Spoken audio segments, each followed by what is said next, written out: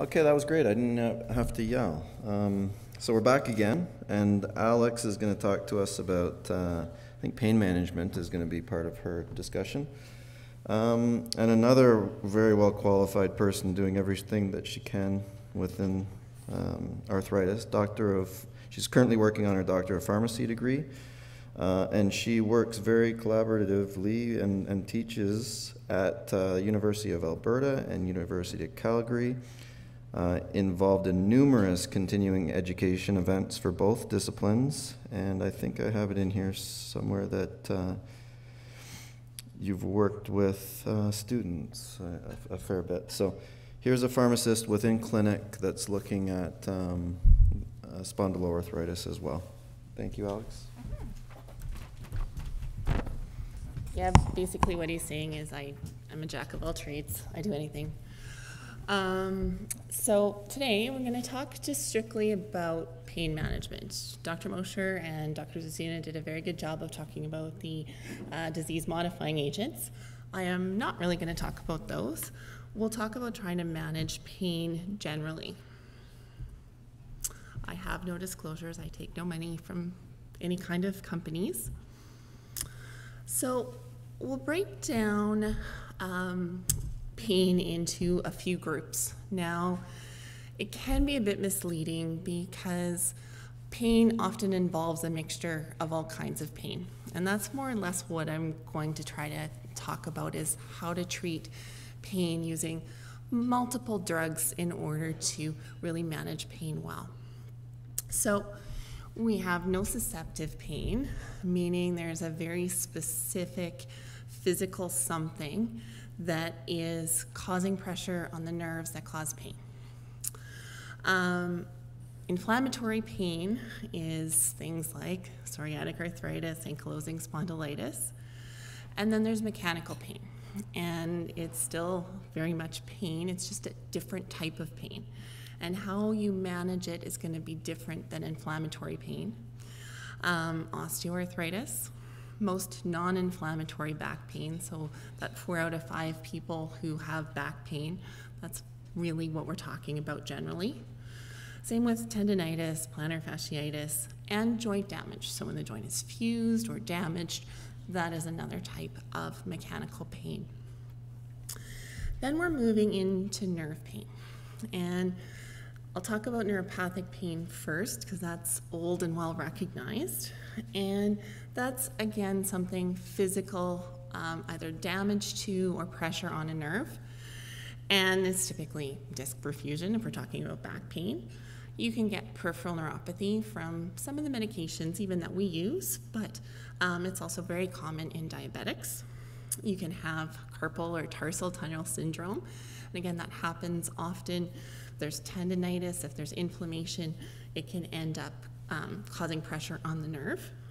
And other things that are sort of can happen to anyone, things like the neuralgia you get after shingles and that kind of thing. Then we move into pain centralization. And this has been more of a newer concept that pain management is getting into, recognizing that there's acute pain, which has very different neurological mechanisms than chronic pain, and that causes pain to change over time. Fibromyalgia is probably the most recognizable one that we're talking about there. It's also very common in chronic neck and shoulder pain.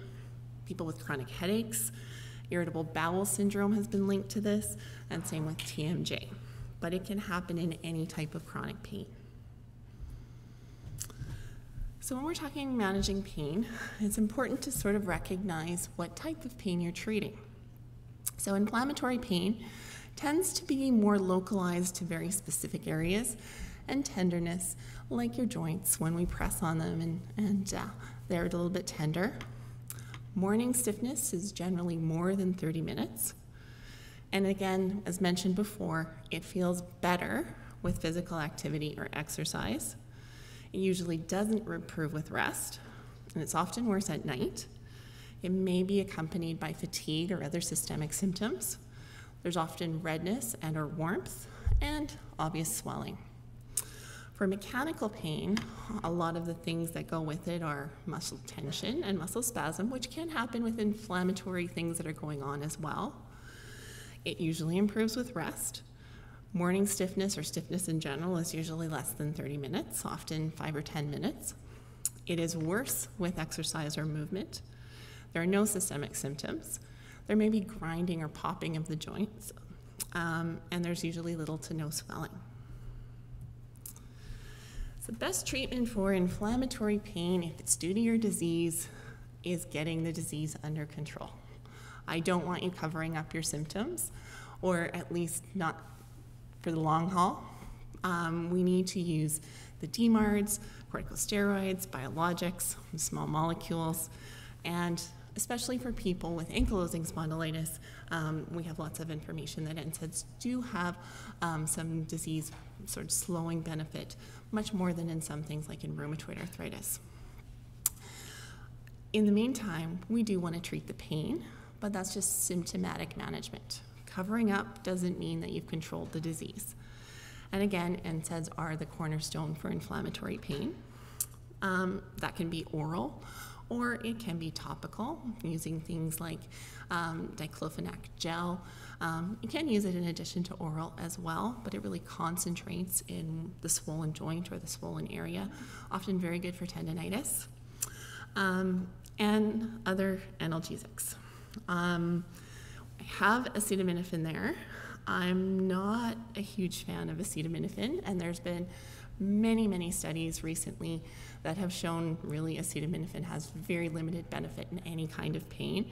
But if you're on it and you feel better from it, that's fine. It's just taking it. Some people start it and think they're going to have all this wonderful pain relief, and often they don't. Tramadol and opioids. Pharmaceutical management of mechanical pain is somewhat similar to what I just mentioned. So oral and topical steroids or non-steroidal anti-inflammatories work for that as well. They have a pain-relieving quality plus an anti-inflammatory quality, and generally they're more effective than other pain relievers, but not everyone can take them. As you get older, or if you have heart problems or high blood pressure, NSAIDs are not a good choice for many people. Again, acetaminophen's there, small letters. I just think the recent literature that's out there doesn't support it first line like you may read in some older guidelines. Tramadol is also an option. So it's a bit of a complicated drug. It is related to opioid medications. It's also related to some medications that relieve nerve pain, and it doesn't cross into the brain as easily, so it's sort of a less problematic drug often than the opioids, which are, again, also an option. Corticosteroid injections can help. Local anesthetics can help. So can other topical ointments or creams. They have ones with anesthetics, heat, cold, all kinds of things that may provide temporary relief. You've got osteoarthritis, the old glucosamine and chondroitin, but it doesn't really work for any other type of pain. And then if there's muscle strains or tension, muscle relaxants have varying effectiveness from person to person. Some people find them very helpful, others find them not really helpful at all. But they include methocarbamol, which is available over the counter, cyclobenzaprine, or baclofen, which are prescription medications. So now we're getting into nerve pain.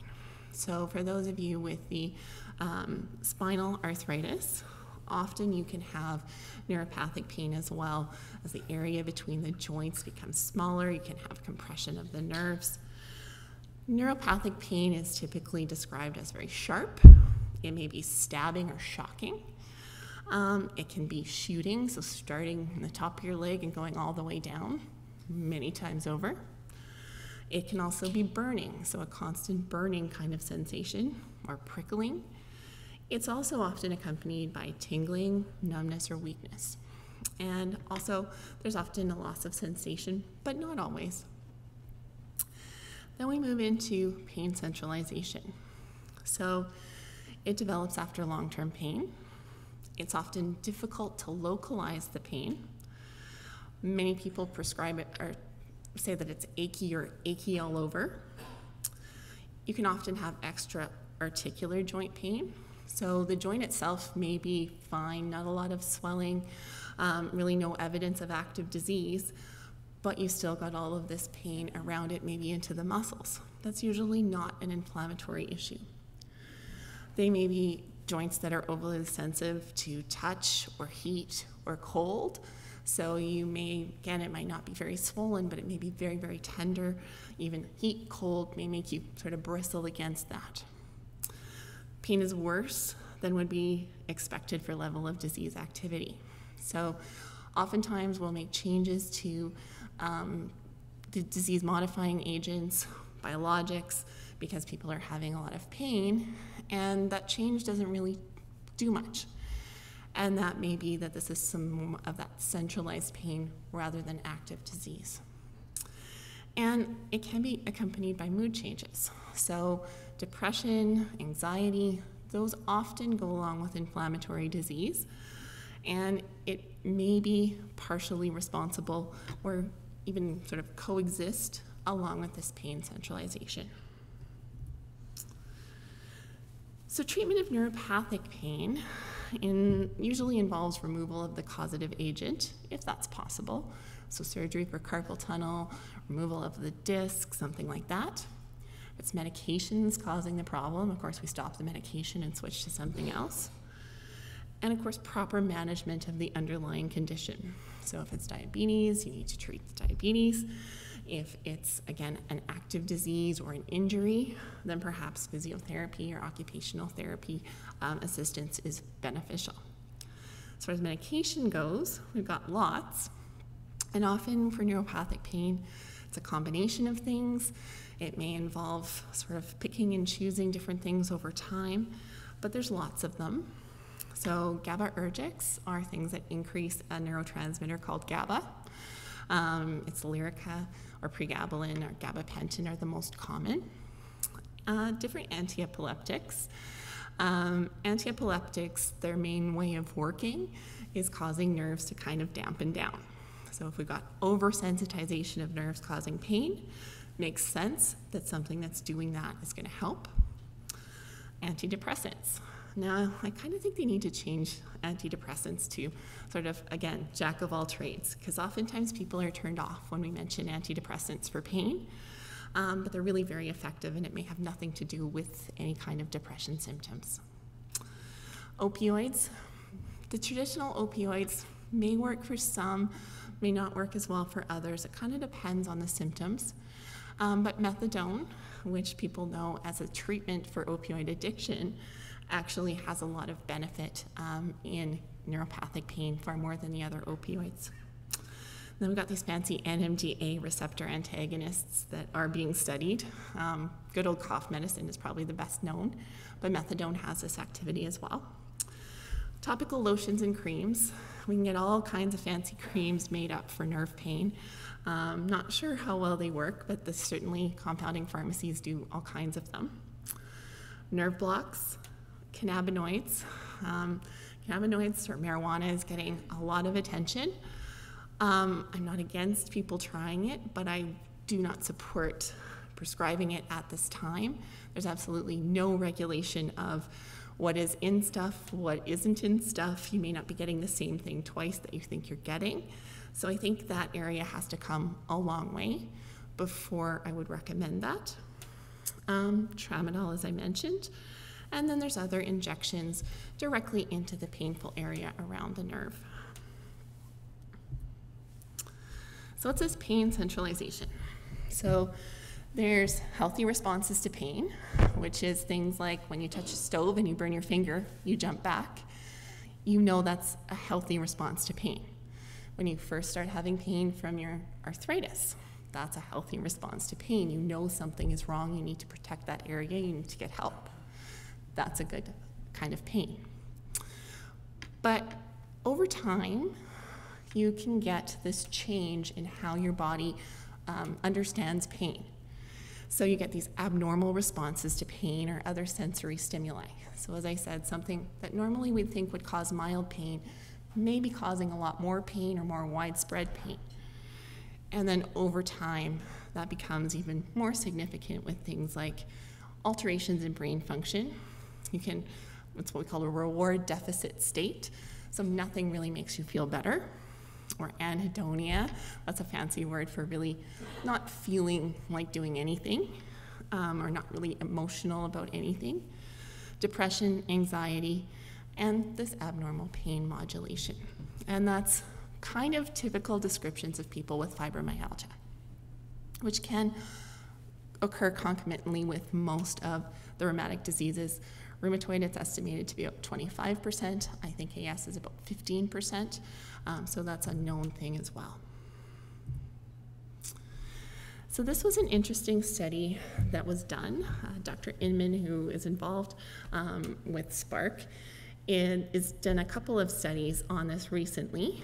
And this one was very interesting. They looked at brain responses to pain in 17 people with ankylosing spondylitis. Then they had all these fancy rating systems for the pain based on what patients were saying plus their findings.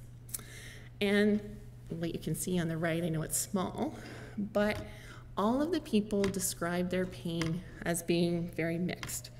So they had some that were shooting, stabbing, sharp, cramping, pulling, burning, stinging, hurting, tender, spreading, and cool. So all kinds of things are likely involved in that type of pain. So they scored it, and basically the higher the score was, the more likely your pain had some neuropathic involvement. The lower your score, the more likely it was due to disease or damage from the disease. So most of them had this higher score that looked at some kind of nerve involvement. So this is the drawing kind of showing what I'm talking about. So pain is very complicated. It's not a simple thing. And what happens is your body senses pain, so it goes up to the brain, and then another signal goes back down, and it's all related to how you're feeling that pain. So what we need to do once those signals start getting messed up or oversensitive or not feeling the way they should is we need something to interfere with those signals. So treatment is very similar to general neuropathic pain. You'll see some of the newer drugs that are out there have very interesting indications. So indications are approved by Health Canada or approved by the FDA, things that they can sort of market.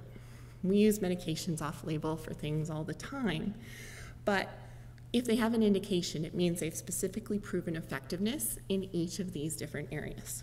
So duloxetine is a newer antidepressant, but it has, in addition to depression, indications for fibromyalgia, osteoarthritis, neuropathy, and back pain. So its biggest way of working is through serotonin and norepinephrine increases. Both of those dampen down the pain signals from the brain and to the brain that are making you feel pain.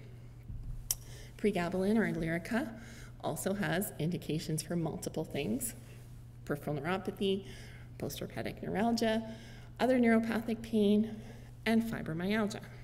So GABA is also very inhibitory to pain signals. Other medications that don't have those specific indications still work for them. Gabapentin increases GABA, venlafaxine or tricyclic antidepressants. We've been using those for a very long time in order to help people with pain and sleep. And they also have those kind of mechanisms. So my last point is another interesting study that was done. And it shows how combining anti-inflammatory therapy with neuromodulation therapy can have significant improvement in pain. So there's 524 patients with moderate pain despite optimal NSAID therapy, so that greater than or equal to 4 is on a 10-point scale. Duloxetine was one of the groups, just the NSAID was the other group, and the group that had the combination therapy had improvements in every single area they tested, and not just little bits, quite significant in most areas.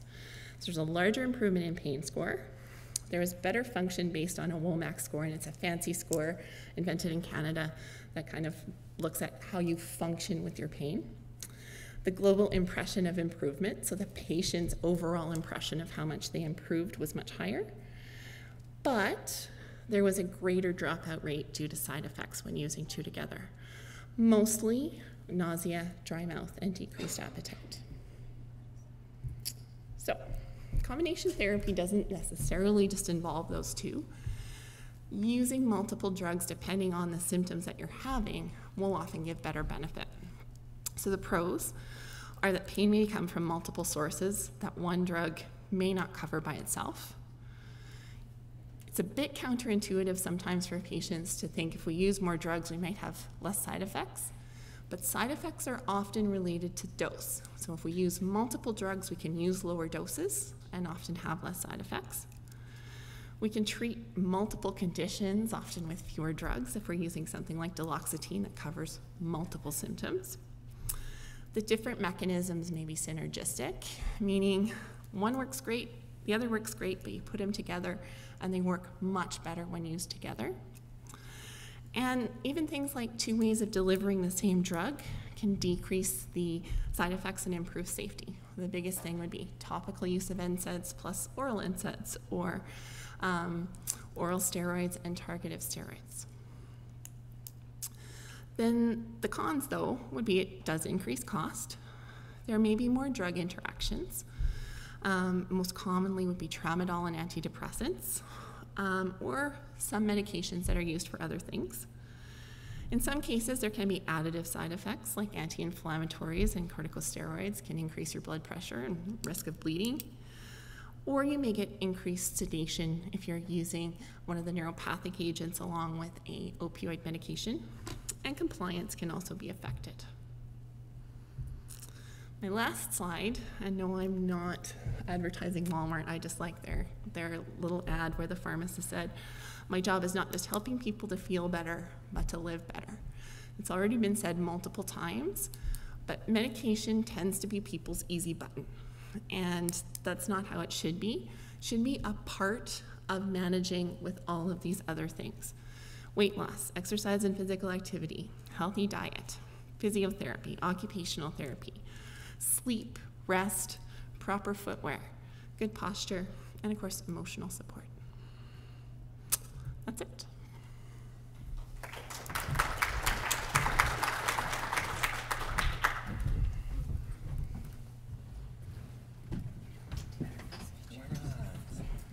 You find your slides. I'm up there.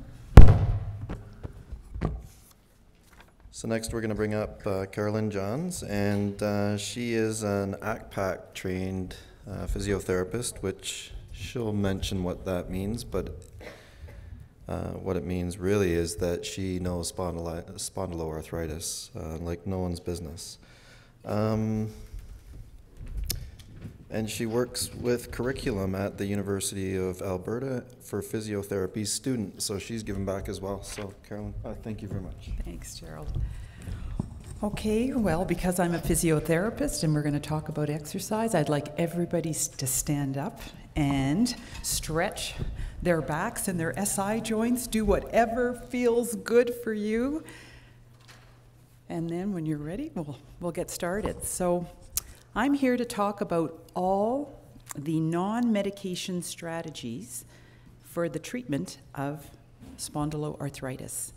And so sort of at the center of this, and I think it's been mentioned by Dr. Mosher, Dr. Zouzina, and Alex, that exercise is key. But there are a lot of other areas, including your diet, educating yourself about the disease, maybe seeing a physiotherapist for some guidance, trying some complementary medicine, which I'll discuss, and even these self-help groups can help you to manage your disease. So if we look at the goals of the treatment of spondyloarthritis from our sort of North American Rheumatology Associations, the goals of treatment are to reduce your symptoms. That's your pain, your stiffness, and your fatigue. We want to try to maintain your spinal mobility and normalize your posture as best we can. We want to reduce functional limitations. We want to maintain your ability to be at the workplace, and we want to overall improve your quality of life. So this is a bit of an older version of the same slide that Dr. Mosher had up, but really the takeaway from this slide is that the exercise piece, the education, the rehabilitation is paramount in the management of spondyloarthritis, and that in combination with medications, whether that be non-steroidal anti-inflammatory drugs or whether you're on one of the newer biologic medications, that exercise should always be a part of your overall management, and people that do this have better function and quality of life. This slide is a bit outdated because in the biologics, those TNF blockers are not the only medications now that we have available to us. As Dr. Mosher and Dr. Zouzina mentioned, we have a few other medications on the market in addition to the TNF blockers. So there's the Ankylosing Spondylitis sort of International Society and the European League Against Rheumatism that have put out some guidelines for the management of spondyloarthritis. And they were updated in 2016, and I just wanted to highlight there are 5 overarching principles and 13 recommendations. And for the very first time, they made the non-pharmacological management one of their overarching principles to highlight how important it is for people to incorporate exercise into their life and to stop smoking and to certainly consult a physiotherapist if you're finding you need some guidance to help you with determining what is the most appropriate exercise to be doing. So let's start with exercise. That's what I deal with as a physiotherapist, and when you look at the studies that have been done, basically, in a nutshell, home exercise or a supervised exercise regime is superior to no exercise at all. Group exercise is probably better than people who just do a home program on their own. And then if you can add some form of hydrotherapy, so that might be swimming or an aquatherapy class, to group therapy or a supervised setting, that's actually superior to just your group exercise on its own. So what type of exercise? What should you be doing? Well, when you look at a specific program, it should incorporate some very specific mobility exercises targeting your spine for those who have spondyloarthritis, and also peripheral joint mobility for those who have psoriatic arthritis and have a lot of peripheral joint involvement, or for your axial spondyloarthritis patients who have peripheral joint involvement too. You need to stretch certain muscles that have become shortened. You need to strengthen muscles, and especially the core muscles. And you need to incorporate cardiovascular exercise to exercise your heart and lungs and to get that chest wall moving to keep the mobility in those costochondral and costovertebral joints where your ribs attach to your sternum and spine. There's some evidence for modified exercises like Pilates, yoga, Tai Chi, and global postural re-education. And definitely we want you to incorporate physical activity into your lives. And that can be taking a flight of stairs up to the next floor at work, parking a little further away in the parking lot to do your grocery shopping so that you're incorporating movement. So what about, well, how often should I do this? How intense should it be? And for how long? Well, it's important to know that everybody in this room might have a very different looking exercise program, and that what you choose has to be really tailored to you and your specific needs. But they know, and they've done the studies, that for maintenance of spinal mobility and posture, that consistency is what is so important, and that probably daily stretching is the best. From a cardiovascular or aerobic standpoint, we do sort of recommend the National Physical Activity Guidelines. However, and I'll be going over these a bit later, those may require some modification depending on the stage of your disease, how active your disease is, and if you have some structural damage from your disease. And there may be some benefit from this short interval, more intensive doses. So that's sort of like your HIIT workout, your high intensity interval training sort of workout can be modified and quite appropriate. So what are the barriers to exercise? Well, one of my colleagues in Toronto was involved in a study, and they interviewed patients with ankylosing spondylitis to get an idea of their perceptions of exercise and also the reality of whether they were doing exercise. And what they found was that most patients, and I'm sure everybody in this room knows the benefits of exercise, they've been well studied, but very few patients in this group were actually doing exercise. And the three most common reasons for not engaging in a regular exercise routine were that exercise is hard work. I'm really tired, I'm fatigued, and I'm too tired to exercise. Or exercise makes me feel tired. So physiotherapy is a good place to start for some people if you're needing guidance to help you get started on an exercise program.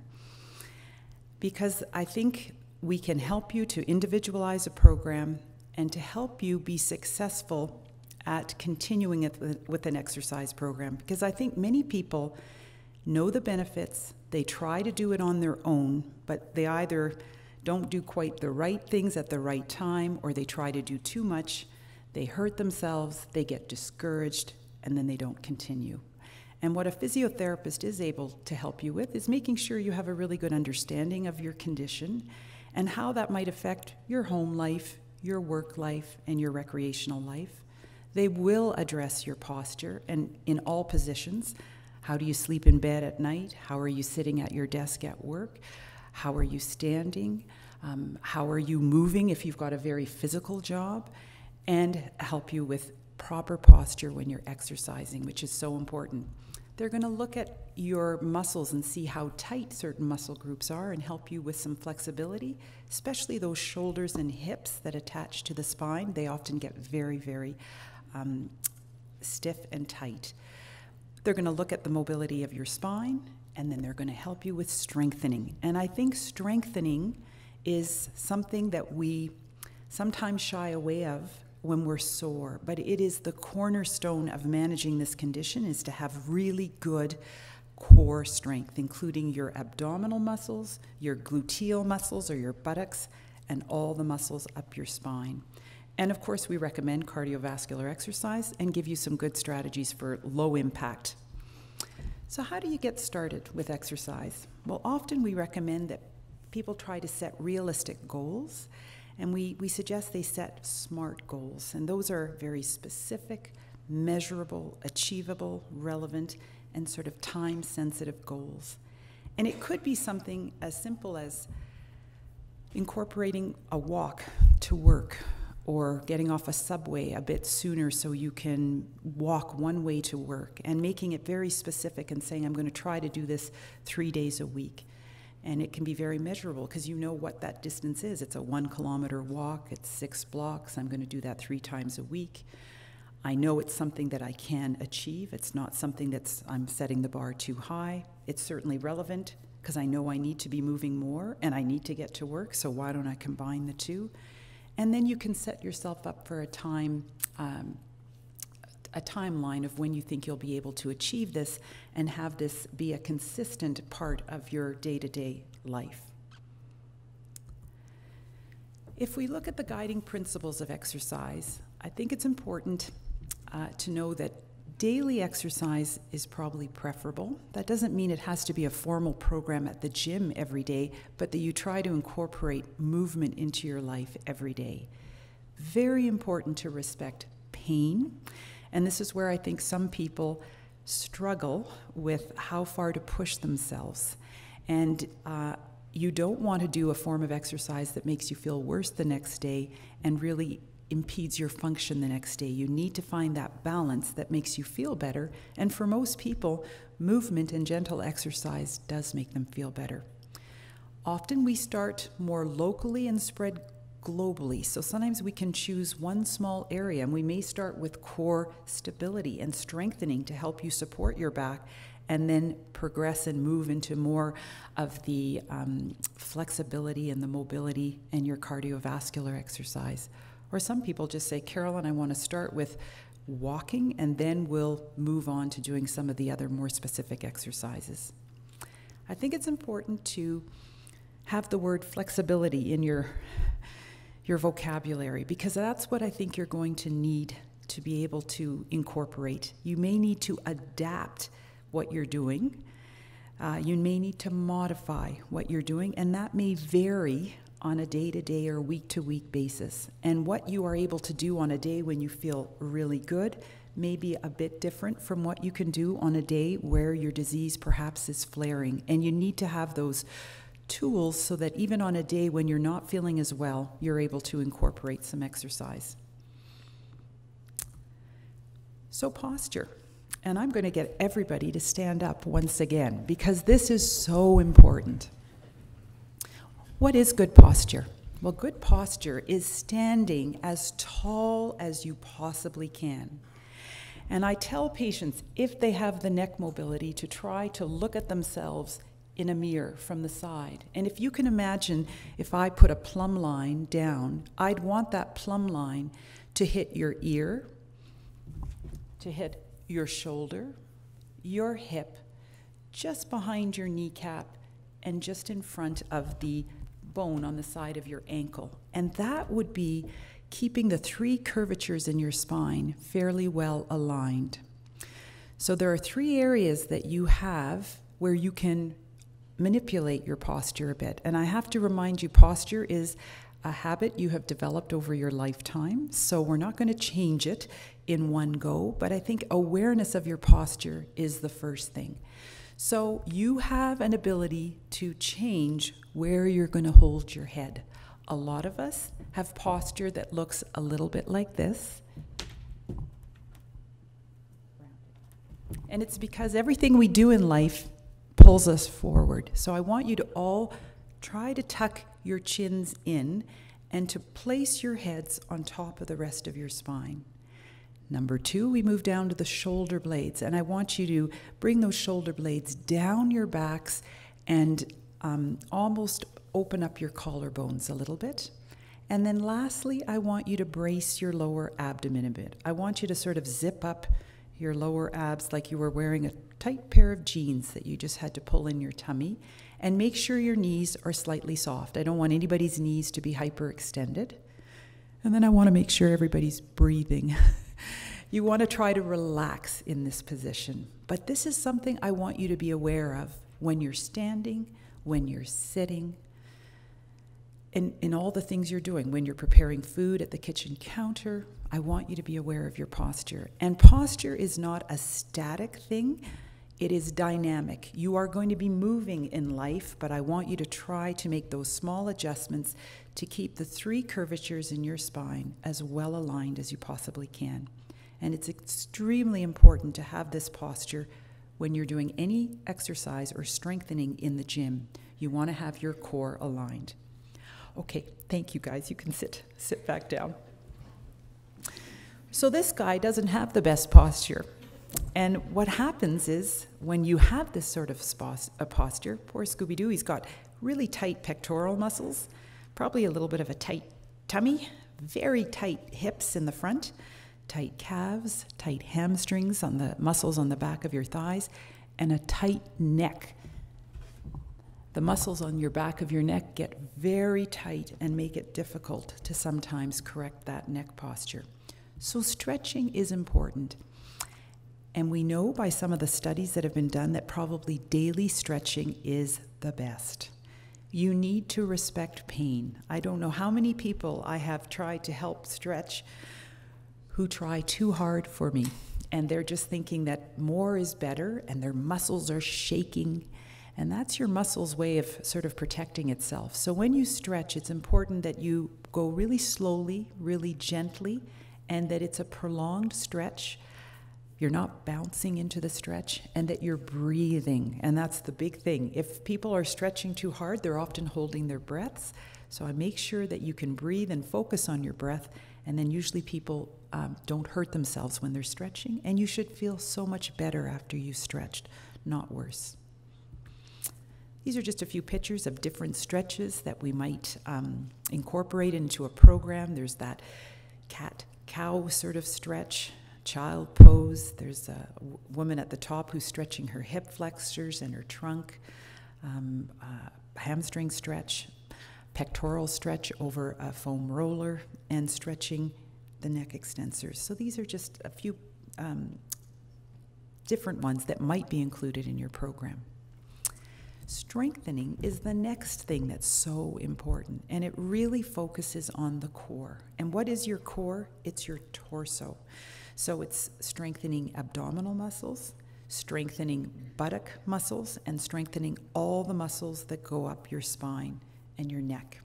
And that typically is usually very weak because people have this terrible posture, and we get very shortened on the front of our bodies and very weak on the back of our bodies. So the basic principles of strengthening. So you don't have to do your strengthening every day, but probably 2 to 3 times a week it is imperative that you do.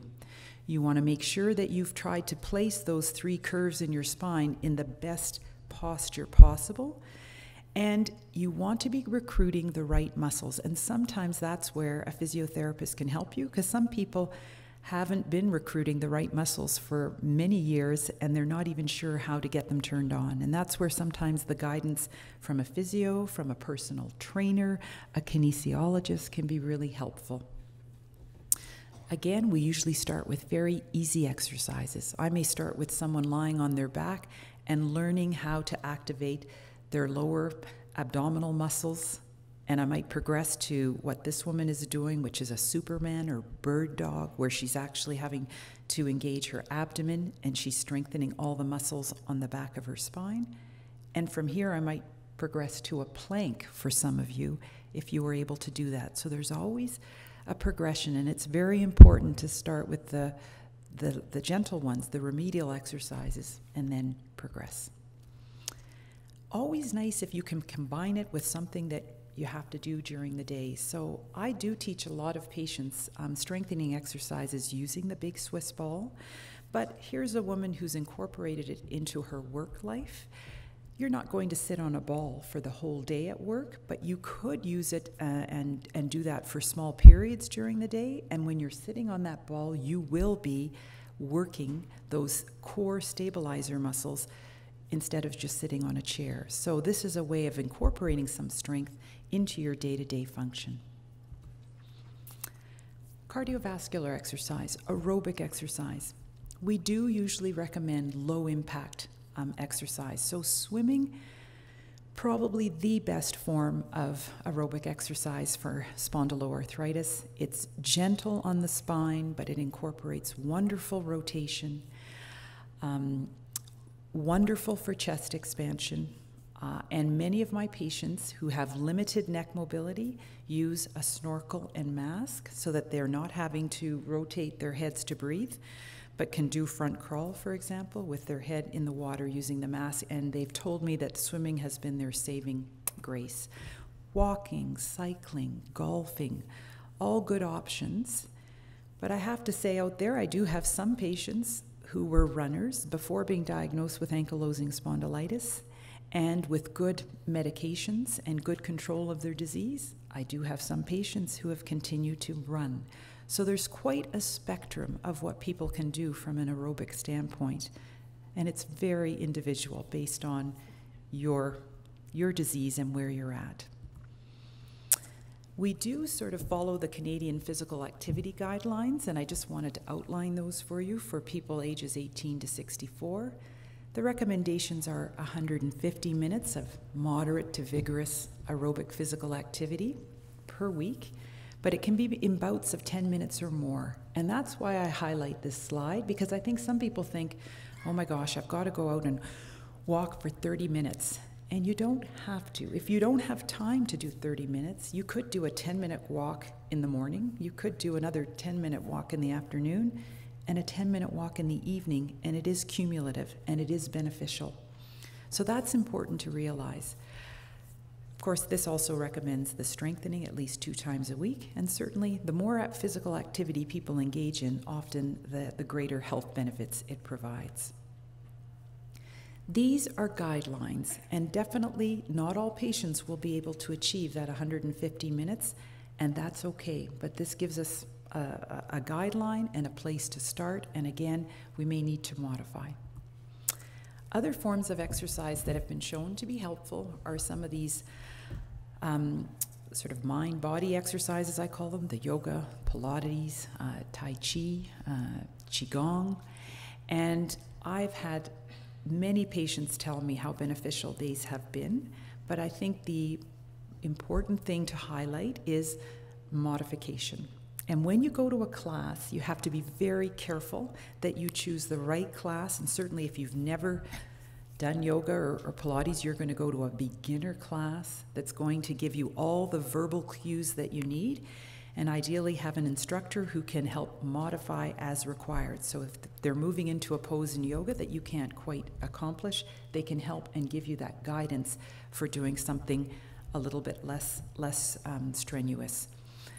Yeah, I think that's all I needed to say there. Complementary therapy. So patients do ask me a lot about, well, Carolyn, what about massage? What about acupuncture and things like that? And certainly I call these sort of adjunctive therapies. If you find them helpful and beneficial, they can be part of your management strategy, but they should never replace exercise. And as far as chiropractic manipulation goes, it's very important that you're aware with this condition there is the potential for that bony fusion in your spine, and you would never want to receive a manipulation to a spine that might have the potential in your spine to be fused, because that could cause breakage of those tiny little bones that go between your vertebrae. And you're also at increased risk with this condition for developing low bone mineral density, so that would be another thing. And this is all very dependent on you, but if you do have evidence of bony fusion in your spine or you have osteoporosis, then manipulation is to be avoided. As far as access to physio here in Calgary, we have community accessible rehabilitation. And there are 3 locations in the city, and they do offer a spondyloarthritis education class. You do need a referral, and it could come from your family doctor or your rheumatologist, and it is covered under Alberta Healthcare. And I think it's a good place to start. It's not the only place to start. Some people have seen community physiotherapists too at private clinics, just to get that advice if you need it to help you get started. So, the scientific evidence demonstrating the beneficial effects of exercise is, it's indisputable. We know that probably the benefits far outweigh the risks for most adults. But because you have this condition, you do have things that you have to take into consideration. And as I mentioned before, everybody in this room will have different needs, different comorbidities. Is your disease currently active? Is it well controlled on a medication? And that will all influence what exercise you do. I appreciate that exercise is hard. I appreciate that it would be sure nice to have a pill that said exercise that you could take and everything would be done. The newer medications in this disease have, I think, revolutionized people and their outcomes. But even the best medications aren't going to keep your muscles strong and your back moving and make sure you have good posture. That is all up to you. So the exercise piece is really important. And as a physiotherapist, I feel this is one of the most rewarding group of patients that I have the privilege of working with, because when people get on board with exercise, they do so well, and their quality of life and function improves, and that's what we're after. So I'm going to stop talking now, and I am so excited to introduce our next speaker, who is a patient of Dr. Mosher's, and we both have had the privilege of being involved in his care, and he's been super helpful to me with being a patient, a sort of partner for my teachings at the University of Alberta, the physical therapy students. He's always ready to help me, and he's going to talk to you about his journey with ankylosing spondylitis. So thank you very much, and I'll look forward to questions at the end. Thank you. Thanks for that, Carolyn. We have lots of questions for you, I think. Anyone else have blue forms? Okay, so wave them around and we'll come collect them. I'll start grouping. I am aware of your time restriction because it's so awesome here. Awesome. Come on up, Josh. Do you have a slide at all? No, I have Perfect. Got some notes written down. Awesome. Give me 1 second. Perfect. Thanks, Gerald. Yep. All right. Good to be here today. My name is Josh Salter. I've been a patient of Dr. Mosher and Carolyn Johns now for about 3 years. Pretty much right from the start of my diagnosis, my AS diagnosis. So I think the easiest way for me to tell about my AS diagnosis would be to talk about how life was before my treatment, before the diagnosis, and then I'll talk about how life has changed since the diagnosis of the AS and what I've been doing to treat the AS. Okay, so in terms of back pain, for me, back pain started when I was probably 21 or 22. It was really congested in the sacroiliac and the lower back area. I kind of thought it was because I'm also a type 1 diabetic, so I thought in the back of my head it might have been because of the type 1 diabetes. I'm going to quickly show you my insulin pump and my Dexcom. I use a Dexcom it's a continuous glucose monitor, so it constantly monitors my blood sugar levels. And then I have an insulin pump that I use that I have hooked up to me all the time that administers my insulin. I don't think that type 1 diabetes is at all related to the ankylosing spondylitis. I've been type 1 diabetic for 20 years now, since I was 14. So the Dexcom is just hooked up to my hip right here. Like I said, this just constantly monitors my blood sugar levels. So I have I get a reading on my device here where my blood sugar level's at. And then I take that reading and I plug it into the Omnipod here, which is my insulin pump, and once I plug that reading in, it'll ask me if I need to eat. I hit the yes, and then it asks how many carbs I need to eat, and then I hit how many carbs I eat, and then it administers my insulin. Prior to this, as you probably know, I was checking my blood sugar constantly, between 4 and 10 times a day. I was giving myself injections between 4 and 8 injections a day, so it's pretty life-changing for sure. I'm very, very happy to be on that. And the truth of the matter is Dr. Mosher and Carolyn Johns got me rolling on the insulin pump, so it's helped my life out tremendously. In terms of the back pain, like I said, the back pain started for me lower back. It was sacroiliac, lower back areas. Everything was tough. Getting out of bed was tough. Work was tough. Everything was tough. The toughest thing for me was, as probably a lot of you guys too, would be getting my shoes on, get my socks on in the morning. I struggled with that constantly. It was very, very difficult getting the shoes and socks on in the morning. I managed though. You manage with everything. I managed with doing that. I'm just going to open up a piece of paper here. I've got some notes written in. Okay. Oh yeah, so when I was 21, 22, I worked part-time. I went to school. I was going to school in Kamloops, so I worked part-time. I was very active. I was very, very active in high school too. I played basketball in high school. I constantly skied in high school, so I was very, very active in high school. 21, 22 came along, and I started to slow down a little bit. Basketball wasn't the same. Softball, I couldn't even play softball. I couldn't really play softball, so that I couldn't really do that anymore. I did ski though. I continued to ski right until my diagnosis. But I skied on the weekends, that kind of thing. Constantly skied, pretty much on the weekends. So the lower back, for me, became the biggest problem probably when I was 24, between the ages of 24 and 30. It was probably when the most severe back pain for me was in between that area. Like I said, I couldn't sleep at all. Put on shoes and socks was tough. At the time, I was working as a floor installer, so I actually had a very, very physical job at the time. I was installing like hardwood and tile floor, so that was very, very physical. And I thought in the back of my head, maybe all the back pain was because of the jobs I was doing, the floor installations and that kind of thing. And I also thought maybe it's complications because of the type 1 diabetes. I thought maybe this is, a lot of the doctors growing up when I was 15, 16, they always kind of mentioned that diabetes would give me complications down the road, and I thought this was maybe that, but it wasn't the case. So yeah, I had a major difficulty getting out of cars. Getting in and out of cars was very, very hard for me. I had to literally grab my head sometimes and kind of give her one of those to get in and out of vehicles. And another major problem with me, as I'm sure it is with a lot of you guys, was the iritis. I was constantly getting the iritis. I think before my diagnosis, in between the age of 25 and 30, I probably had iritis 5 or 6 times. And I was seeing the same doctor continuously for the iritis. It seemed like I don't want to give the name, but I was seeing the same doctor for the iritis. And at no point did he ever mention that it might be related to the arthritis. And I kind of hope now, I kind of look back at it now, and I think Gerald mentioned it previously, but I think it is important for a lot of the eye doctors to be aware of it, because I think the eye doctor could have probably had me diagnosed when I was 25, 26 when the iritis was happening, but failed to do so. So yeah, I was getting the iritis pretty much constantly, and how that all works, as I'm sure most of you guys know, is you pretty much go to the hospital, you get the I think it's called it's a steroid of some sort, the kind of prednisone maybe.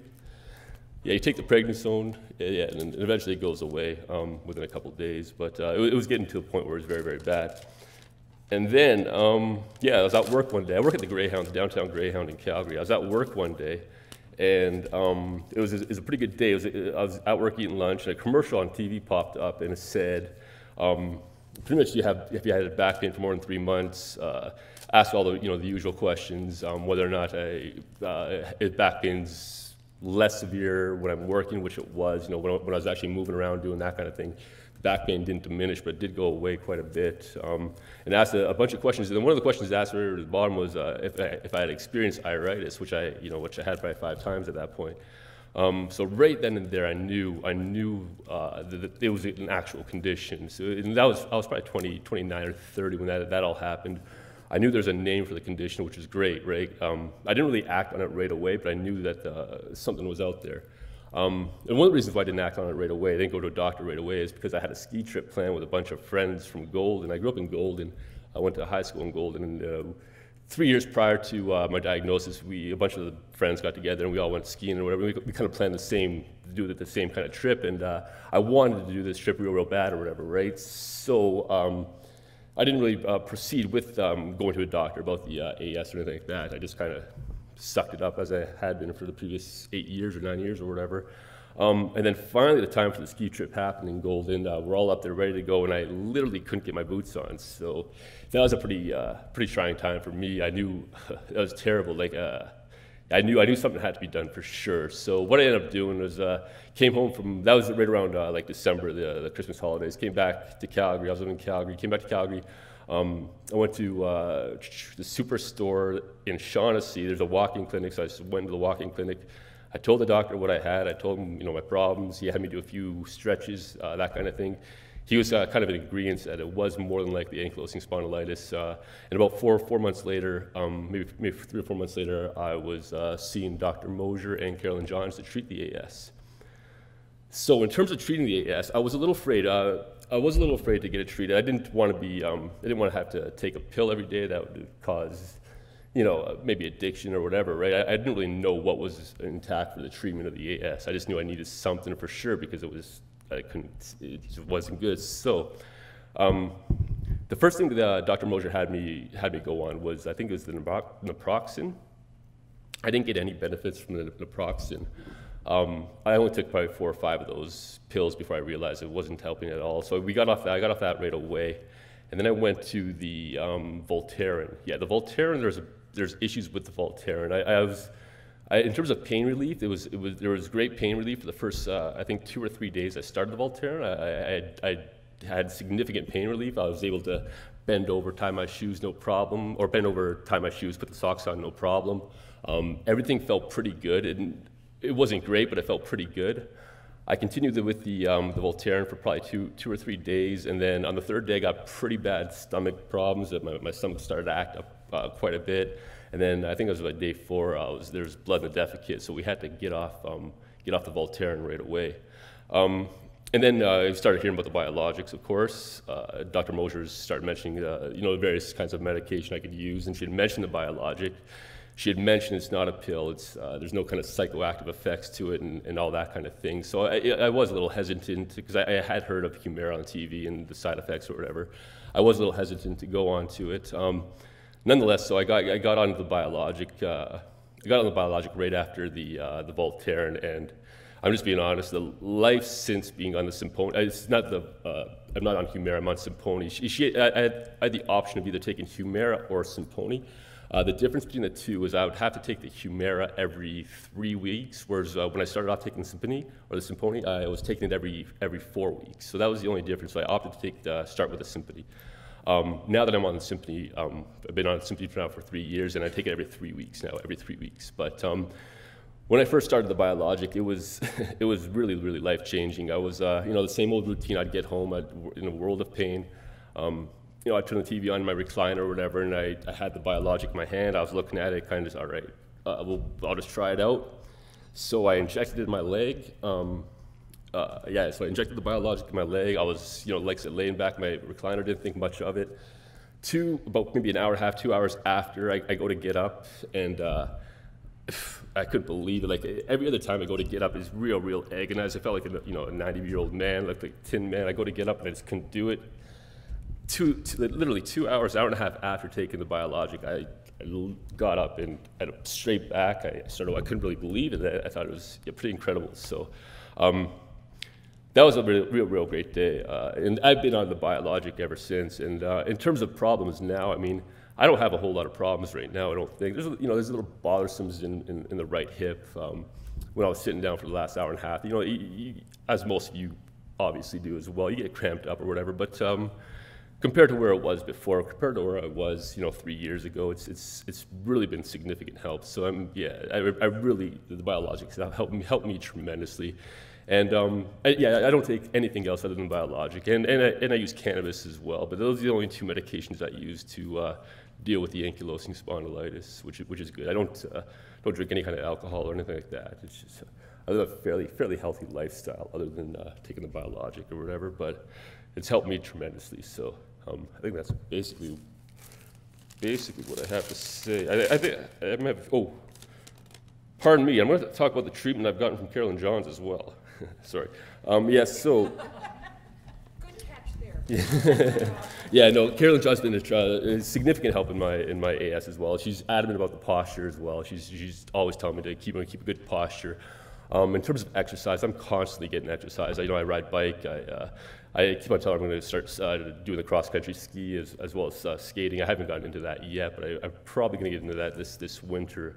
But no, I stay very, very active still. I walk everywhere. I don't drive, I walk. So I mean, in terms of the exercise, I tend to stay fairly active at all points. And I think that's pretty much it. I don't know if that's 10 minutes or 15 minutes or not, but if anyone has any questions. You're going to sit on the panel. Oh. So we're going to get another chair. We're going to get another chair up here for you. Okay. Thank you.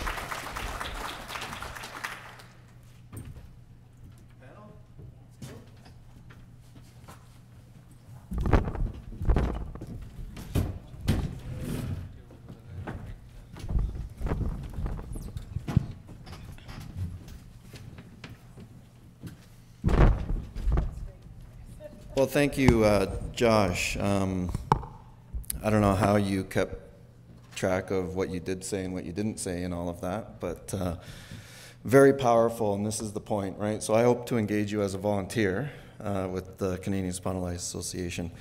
These are the types of things that we like to hear, these powerful patient stories. You remind me very much of myself. You're sitting on a panel now with the people that treat you. You're becoming part of the solution, so thank you very much for that. There is a mic there. We have a decent amount of time for this panel. When do we have to be out of here, Maria? Okay, so we've got about 25 minutes. I've got questions here. What I'm going to try to do is group them. And if I haven't done a decent job on your question, then feel free to jump to the mic. And if you hear something along the way that triggers another question, then just jump up to the mic and we'll pause for you a bit. This one here, I'm going to pass on to hopefully have some people interpret just some of the language. So take some time with this and we'll get back to it. But so first up, I want to talk about something that I haven't heard a lot of before, but is it common for to have hard side effects from the use of biologics? So we have a gentleman here that's started to get into epilepsy, MS, lesions, lupus, and diabetes. So I think Dr. Zouzina, we were talking about this a little bit earlier with Frank. So maybe we can talk about some of the side effects. I don't think that we talk very much about side effects from biologics because, I mean, maybe they're not as frequent as we think. So have you heard of these situations where you get into these types of side effects, have to stop, and then where does that patient go from there? So any medications have side effects, and biologic medications as well. So the most common problem we worry about with biologic medications is a risk of infections. So all biologic medications affect your body ability to mount inflammatory response. So we're treating inflammatory conditions like psoriatic arthritis or ankylosing spondylitis, where your immune system goes, super active and start affecting your own body. So the whole principle of treating those conditions is to lower your immune response. But immune system is very important. It's been developed through the evolution to protect our body against foreign invaders like viruses, bacteria. Therefore, lowering immune response may control your disease, but it also puts you in disadvantage in terms of body's defense against microbes. So, and that's the main concern we have with biologic medications. So if you look at the rate of serious infections, and by serious infections we mean infections that requires antibiotic therapies, intravenous therapies, or admissions to hospital. So the rate of serious infections in a general population and people walking on the street is approximately 3 people per 100 people per year. So 100 people on the street, in the course of the year, 3 of them will end up with serious infection. People who go on biologic medications, that risk doubles. So from 3, it goes to 5 or 6. So it still remains fairly low if you kind of look overall. 5 or 6 per 100 patient years is not that high, but if you compare it to baseline, it doubles.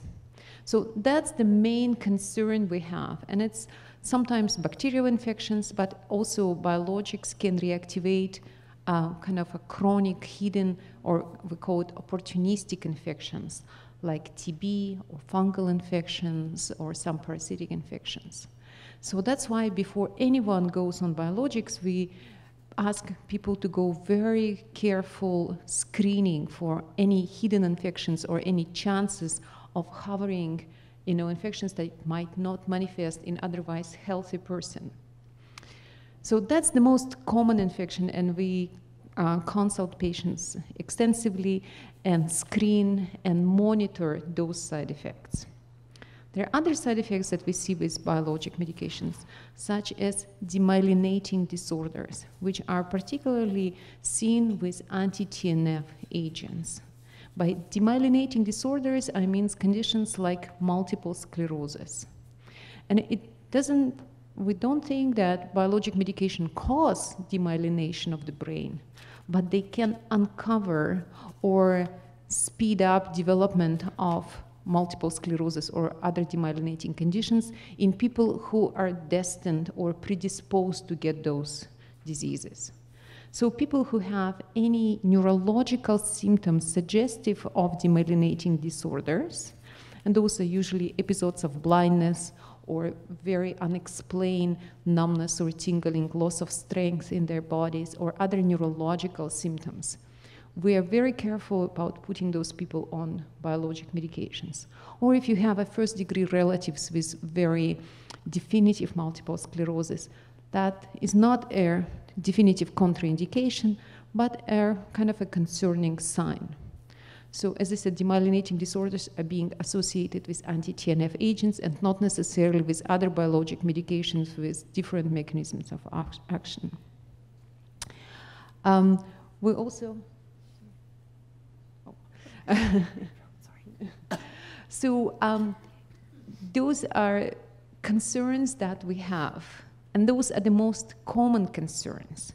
There are obviously a big slew of other side effects that been reported in patients taking biologic medications.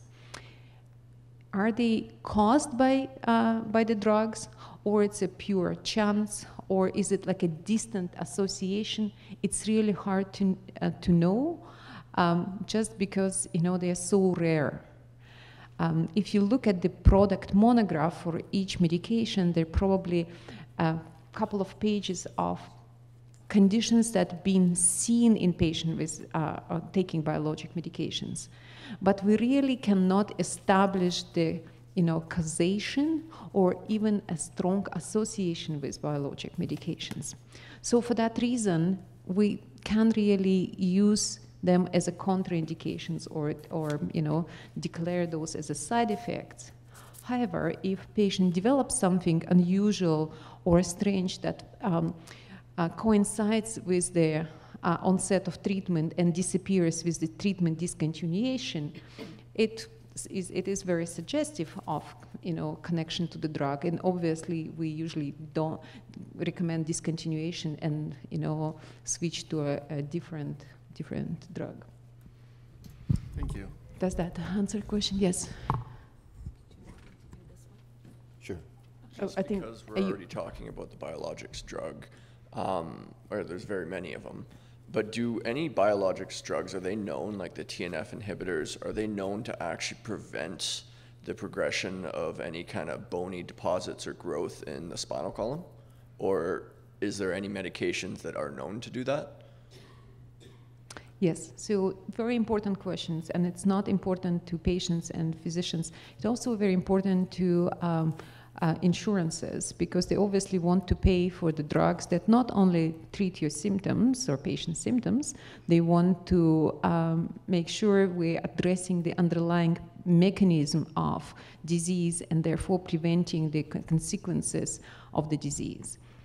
So it's very easy with rheumatoid arthritis and psoriatic arthritis. Biologic medications definitely demonstrate what we call disease-modifying properties, which means they prevent radiographic damage to the joints. They prevent erosions, they prevent destruction of the joints, they prevent deformities. In fact, in some rare instances, they even demonstrate reversibility of the damage that's already been done to the joints. So that's very easy to speak about those effects in people with rheumatoid arthritis and psoriatic arthritis. People with ankylosing spondylitis, the story goes a little bit muddy. And it's partially due to the fact that we don't have the absolutely best methods of assessing disease progression. As Dr. Mosher mentioned, the X-ray changes take a long time to develop, and the appearance on X-ray probably really is delayed by it's not in the same kind of follows the same pattern as the clinical progression of the disease. So whatever we see on X-ray probably reflects the state of the disease 5 or 8 years ago. So it's not a very sensitive method of assessing disease progression. The most sensitive method is MRI, but we cannot use it as a method of monitoring disease progression due to its availability. So usually MRI is being used once, maybe twice in a disease course to help us establish the diagnosis and maybe later on to assess effectiveness of the treatment. But it's definitely not a technique that we can utilize on annual or biannual method to monitor disease progression. So we use patient-reported outcome to estimate success of our treatment, such as morning stiffness, patient-reported pain, and as you can appreciate, those outcomes are very subjective, and sometimes they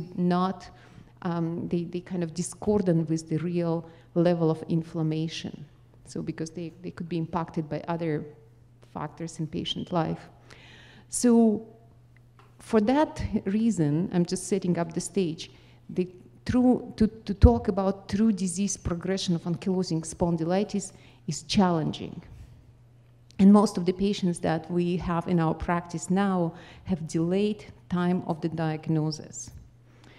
So the trials that's been done so far looking at the effect of biologic agents on radiographic progression of ankylosing spondylitis, initial trials showed no effect on the disease progression. So we said, yes, people feel better, they have less stiffness, they move better, they function better, the pain is improved. But unfortunately, disease keeps progressing if you look at the serial X-rays. However, later on, we were able to engage people with lesser duration of the disease. So not those who had disease for 15 or 20 years, but disease who've been diagnosed sooner and who've been treated sooner. And we looked at them not in an interval of 1 or 2 years, but we looked at the interval of 4 or 5 years.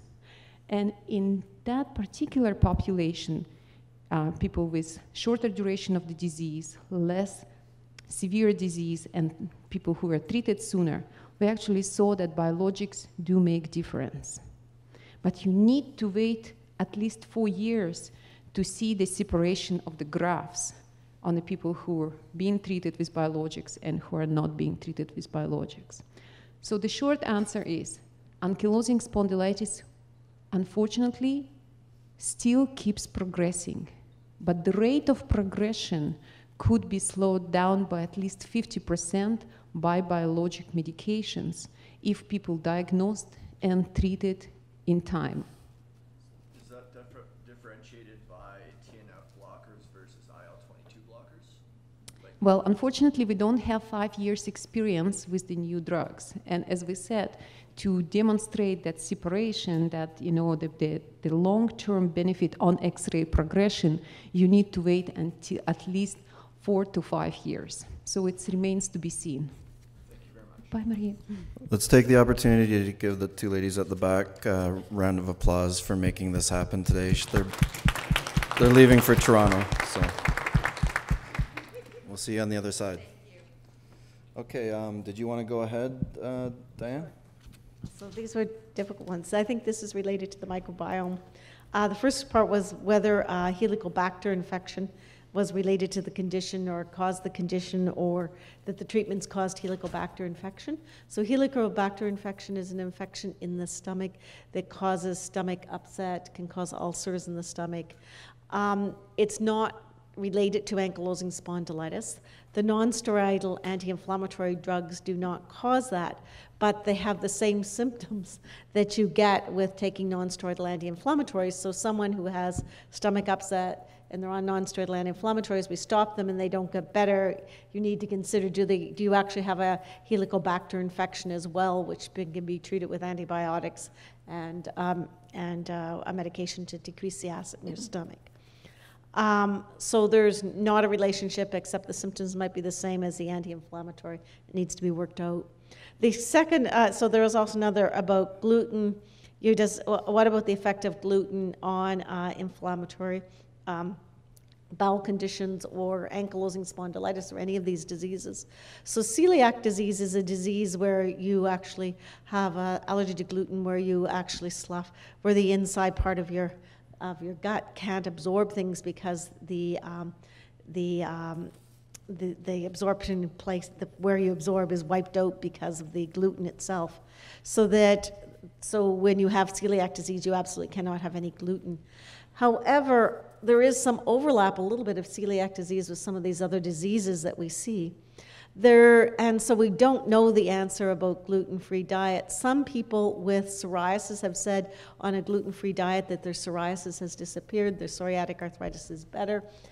Some people with AS also tell us that. So I think that's a question that still needs to be answered, whether a gluten-free diet actually, what is the difference taking that? Of any diet that you might try, that would be the one that you would try with these diseases. There might be some benefit, but it's not known. There was a question whether antiparasites would be helpful. Parasites aren't causing this disease, so antiparasites wouldn't be helping any of these diseases. Your microbiome is your the microbiome is all the bacteria that have actually evolved with us as human beings, and that have grown up with us. And really the relationship with that has been, the relationship of that microbiome in us is actually how we've developed. And our immune systems develop because of this microbiome as well. But something related to our genetics, sometimes, particularly these diseases, are genetics and how we might react to something, and whether one of those bugs looks like something else and our immune system then reacts abnormally is probably the case. So the most part, this microbiome is us, and that we work harmoniously together, but sometimes things get out of whack. Exactly how we could change that microbiome to put things right again is really something that's of great interest in the next few years or next decade. But anti-parasites aren't going to change that. Thank you. Okay, so then there's some questions here on exercise and stretching. I think most of this was covered as far as the types of stretching that are performed static or burst, types of activities to avoid, probably high impact. But let's get to kind of the thing that gets us in the gym, and I probably want to hear from Carolyn and Josh on this, is how can you exercise if you're fatigued all the time? It's a catch-22, there's no energy, there's no exercise. What's the solution? Okay. Do you want to Yeah, talk about I'll that? start first. I mean, the one exercise I do constantly is I'm always kind of, because I think the lower back for me is a little bit fused, and same with the SI, so I constantly try to do the hamstrings, and it doesn't take much to give her one of those, you know, like that's fairly easy for me, and I get pretty significant stretching in my hamstrings from that. So I mean, I'm doing that one quite often. That's probably the one I do most, is just, you know, that right there. Thanks, Josh. Yeah, so I think fatigue is often one of the symptoms that patients struggle with the most, and fatigue is quite multifactorial, and sometimes it's been that people have had such poor sleep because they've been up in the second half of the night, because if their disease is active, then it often interferes with sleep. We do know that exercise, and aerobic exercise in particular, can help people with fatigue, but it is hard to get to the gym and start when you're feeling so tired. But what I try to tell patients is that even if you are feeling quite fatigued, if you can start and do something, most people will feel better. So people get home from a day of work, they're exhausted, they just want to sit on the sofa and do nothing. But if they're able to get out and do a short walk, it's very rare the person who'll come in after doing that who says, oh, I feel worse. I wish I hadn't gone for that walk. They actually sort of go, oh, you know what? I'm so glad I went out and did that 10-minute walk around the block. So sometimes it's a matter of making this a routine and starting at a very low level. And you need to make it, and I think I didn't sort of mention this, something that is sustainable with your lifestyle. And so you have to look at your life, and if you are coping with a job, a family, other commitments, where you're going to fit exercise into your life. And that can be challenging, because often I would say to a patient, you know, to exercise when you feel at your best. That would be the ideal recommendation, but for many of us who have very busy schedules, we're not able to do that exercise piece at the best time of the day.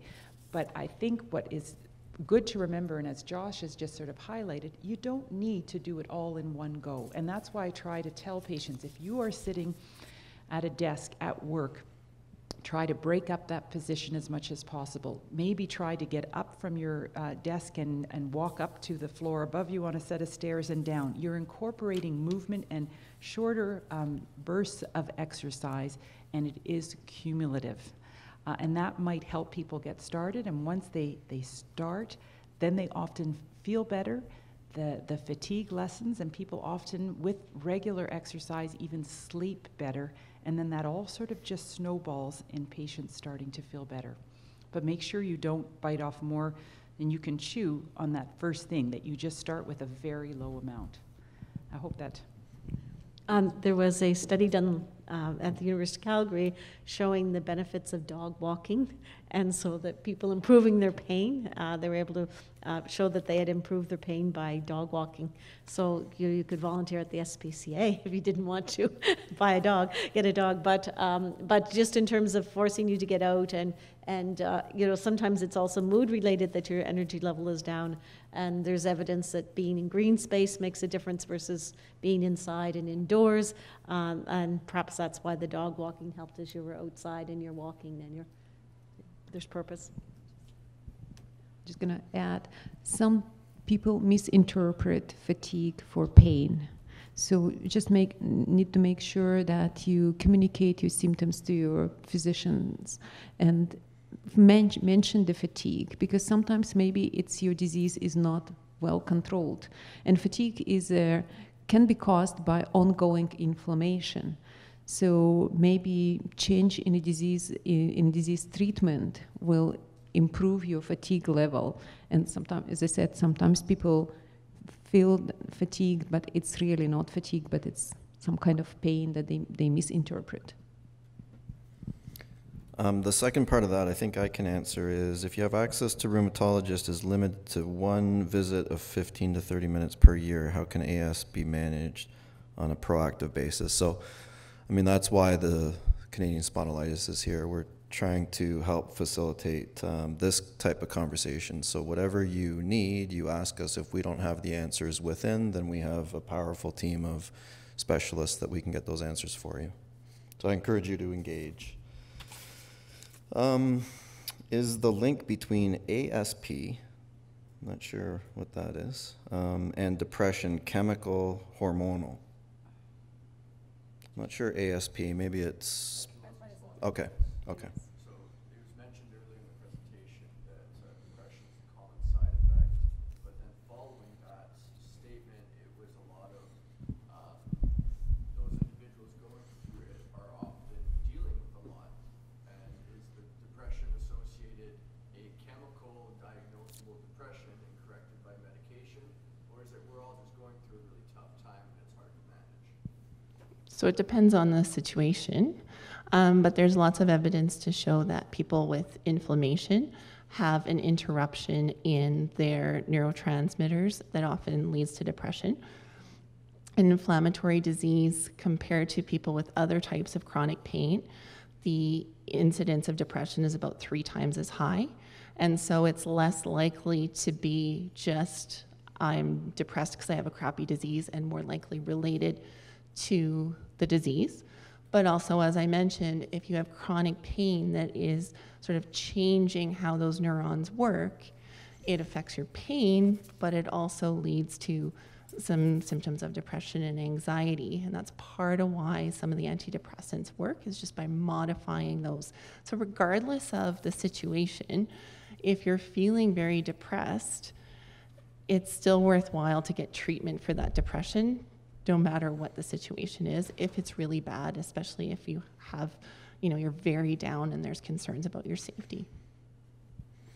I can probably comment a little bit. It's going to lead us to the next question. We're at 12:28. I don't know if we're going to get punished by staying longer, but we can maybe ask for forgiveness later.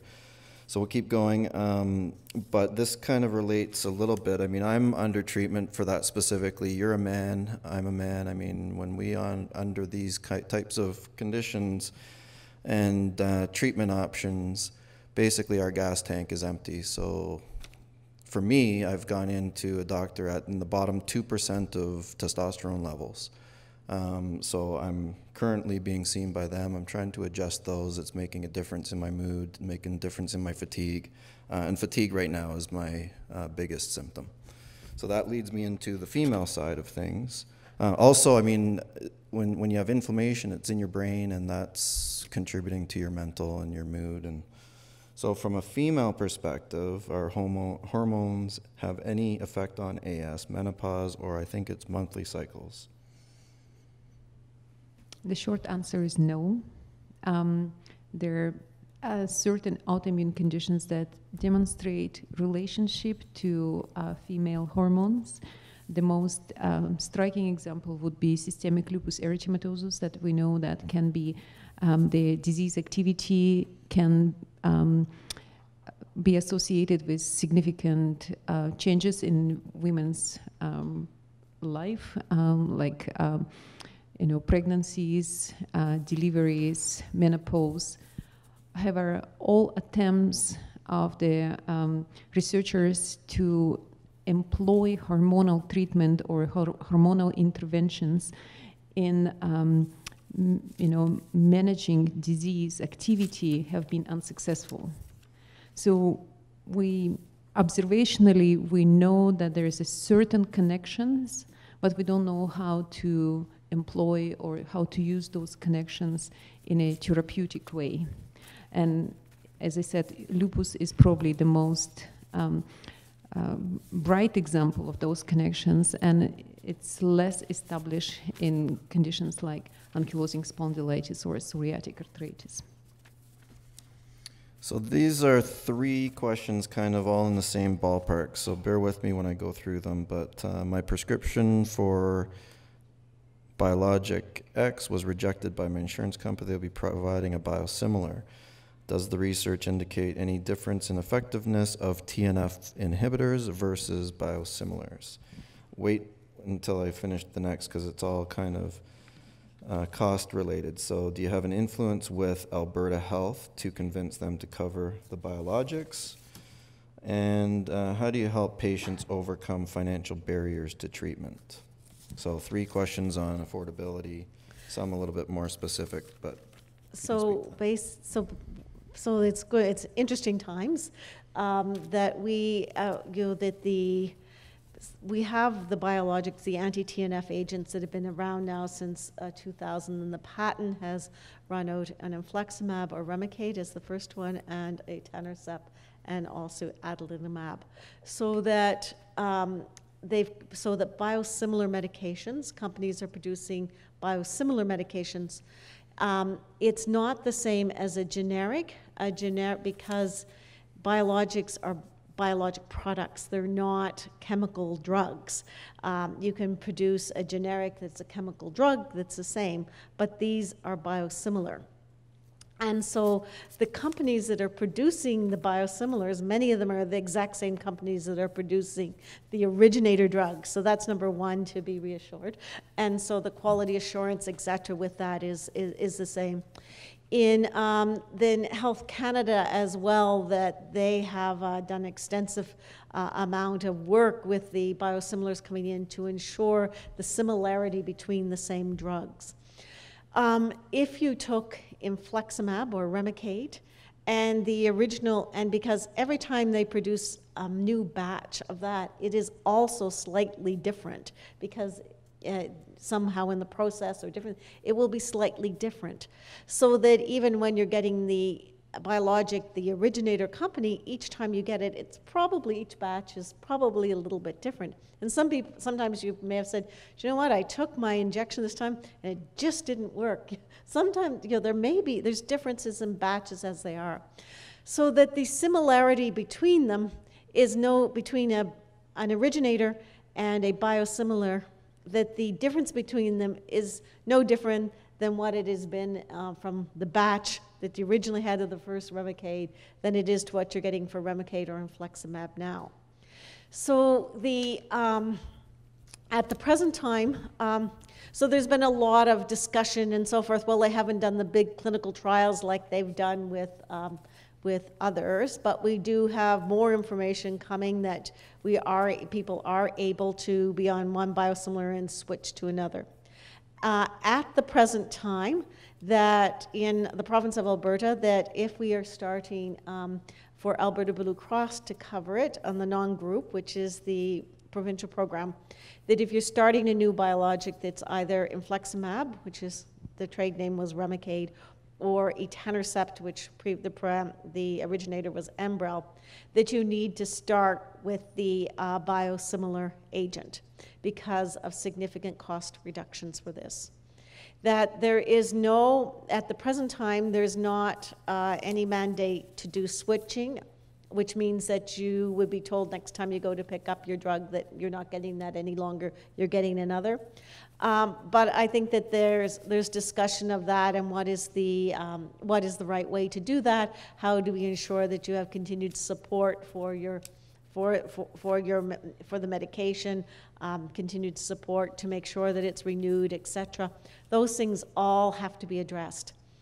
In terms of what are we doing with government, we've been at the Canadian Rheumatology Association has been working with the Arthritis Society, looking at what their what they say about this. The Canadian Rheumatology Association now says that yes, using biosimilars for starts is not an issue, that we needed more information for switching. We are getting more information for switching, which it doesn't look like it is a problem, at least from the studies that have been done to date. But there are issues that need to be solved about switching. Norway switched everyone, Denmark switched everyone, Scotland has switched everyone, and there's not been issues. And so I think what we can do best for people is to reassure them and not to create a bunch of anxiety unnecessarily about this, but that we and that we'll get experience certainly by using the biosimilars in new people, and continue to try to work. And myself and Dr. Joanne Helmick, who's in Edmonton, trying to work with government so that there might be, so that concerns are addressed. I don't know whether we have any voice or not, but all we can do is knock on the door and try. I don't know if you have anything else to say about that. I just have one thing to say back to biosimilars. Well, two things. One is most people have no issue with generic drugs when they go to the pharmacy and get them. And pretty much every time you go to the pharmacy, you could be getting any of 15 different drugs for most drugs. And most people don't think twice about that. There can be up to a 20% difference between generics and your regular drugs. And most people notice no difference. There might be small variations. With biosimilars, that difference is much tinier.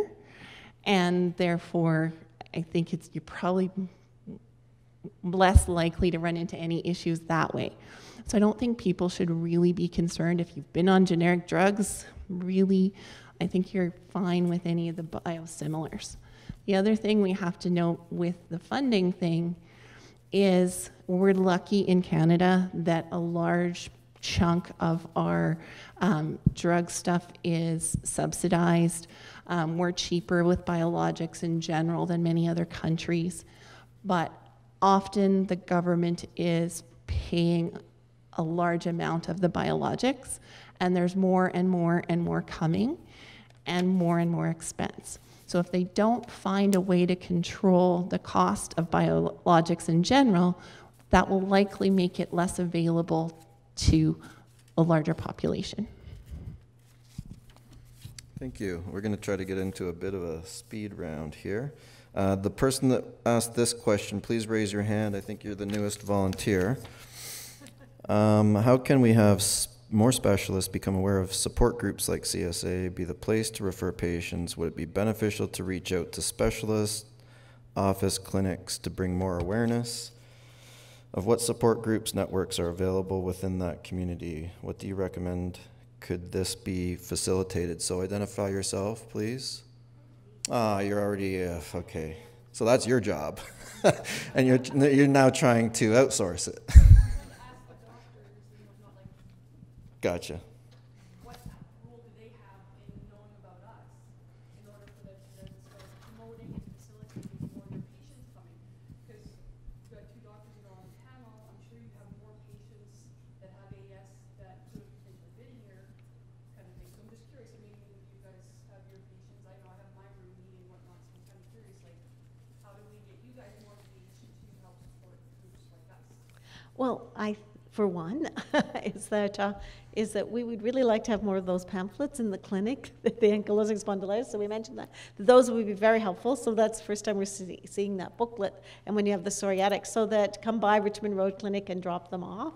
I think that Richmond Road Clinic is where the ankylosing spondylitis psoriatic arthritis clinic is.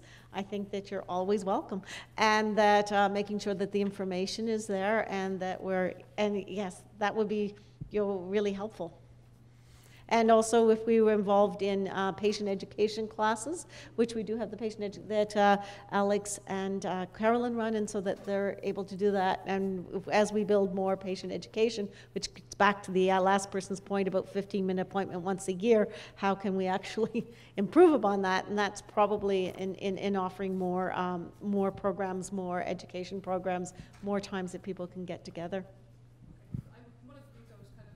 Try to get to the mic, because for everyone else listening on tape, you'll probably have an issue. There you go. One thing that I kind of suggested within the CSA is to have a designated volunteer reaching out to doctors' offices and such like yours, where there is a gatekeeper, so to speak, in introducing the CSA and being able to get you on, say, a mailing list. Do you think that is something that would be an advantage? And how likely would your gatekeeper let you know about a support group like us? Well, we are, yeah. So I think it's not so much a gatekeeper as a time concern. So we have for 15, 20 minutes for follow-up with the patient, and sometimes it's once a year, sometimes it's twice a year. So in that 15 minutes, we have to accomplish lots of things, and the disease itself, the overall well-being, the treatment, the side effects, the monitoring, the comorbidities, the physio. So it's lots of things to cover in those short visits.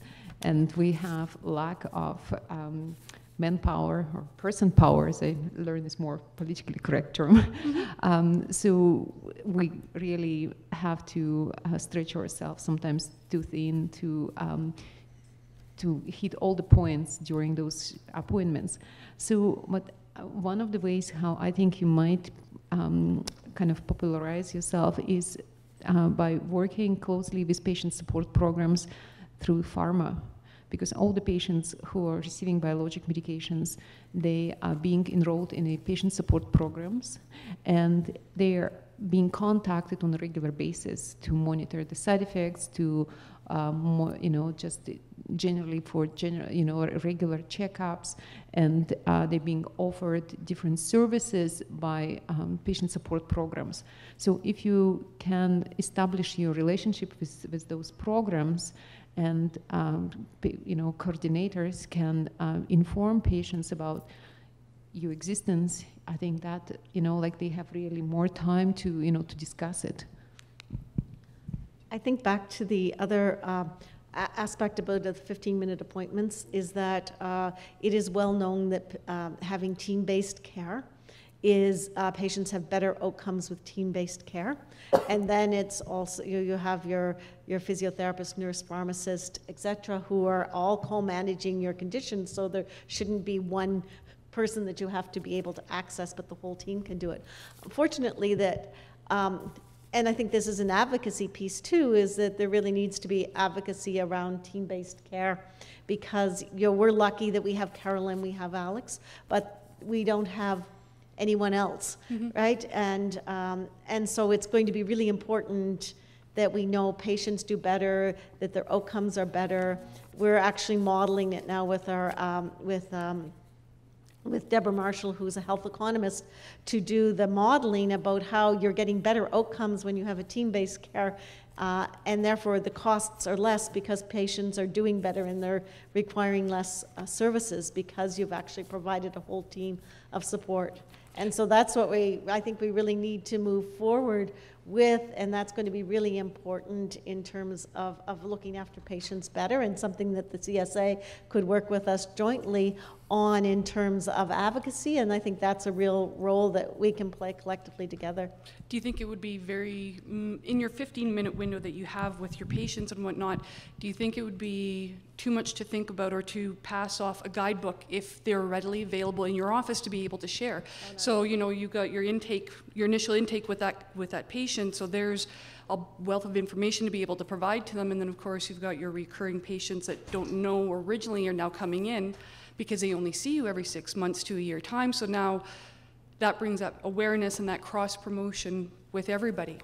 Yeah, and I don't want to speak on behalf of the doctors here, but I think that is something that would be reasonable for those dedicated clinics, that we have the booklets Okay. at Richmond Road, certainly that site, and this new support group that's coming out. I think it would be nice to have that available to let patients know, because I think this is a condition often, certainly with the spondyloarthritis. It's a young group of patients, and I think for them to have some support with other patients so they don't feel quite as alone, and maybe Josh, you can talk to that a little bit, I think would be really helpful. But I think that's something that we could do. And as well, I mentioned the ankylosing spondylitis class that's being offered at community accessible rehabilitation. It would be very nice to have pamphlets that could go to the 3 sites in Calgary, and also the posters for the support groups. So any of our patients who perhaps don't get it at our clinic for whatever reason, Yep. And are attending that class could also Benefit from it all. yeah. Thank you. High fives.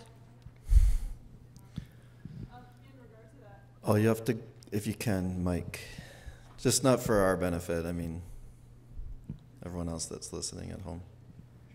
Just in regard to that, I guess, topic, there's, through at least Calgary, there's the PCNs, and maybe there's a way to get a slide up on the PCN boards that run through the offices, because lots of them have the TVs and the PCN announcements and stuff.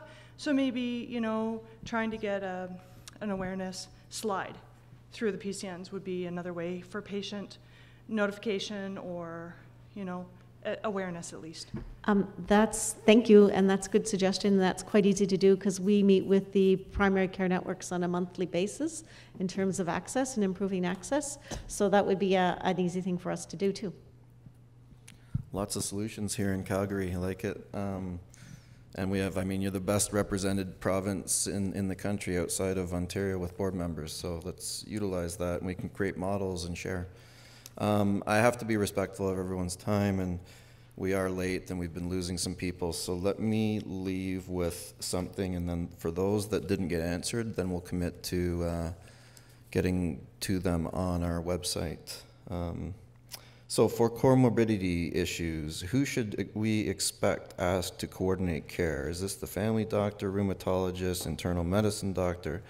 Doctors are hesitant to go outside their area. Who can, should act as the quarterback? So before it gets to these guys, I mean, I can say personally, this is really why I'm involved in advocacy, because I've had to assemble this team myself, and unfortunately, I mean, you're the one that's closest to it, so we can't have expectations of people to be outside of their area of expertise. This is where I think comorbidities is going to really help us communicate and have questions. So, I mean, our intention is to create programs that show you how to have an effective appointment, so that when you're in there for 15 minutes and you have everything written down, it takes 7.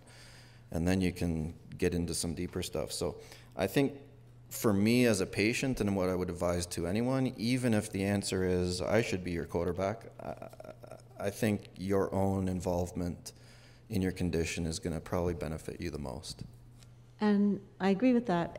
But the primary care physician, that's, you know, the medical home, and they're ones who best can set up to be the quarterback for most of it, and you know, we communicate directly with them.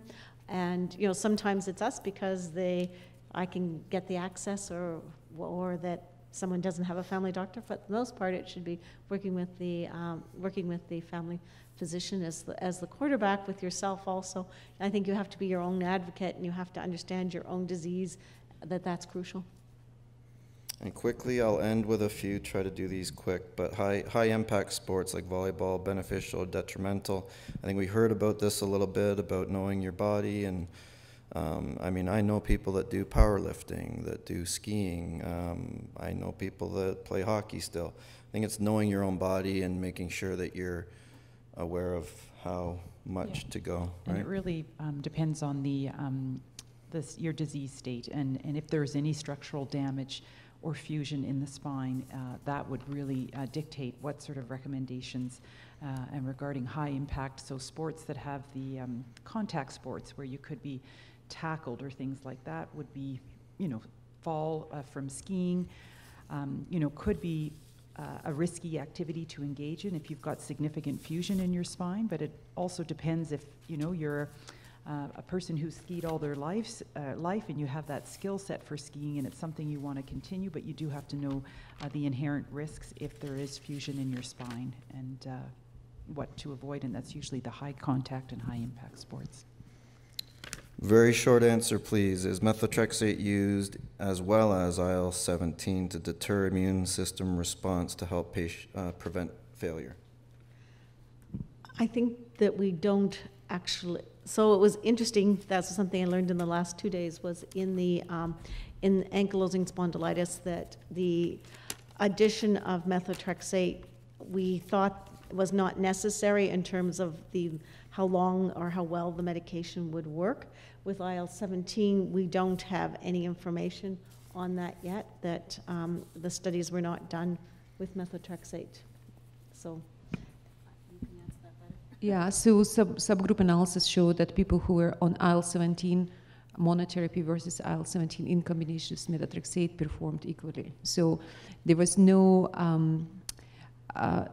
effect on how well medication is working.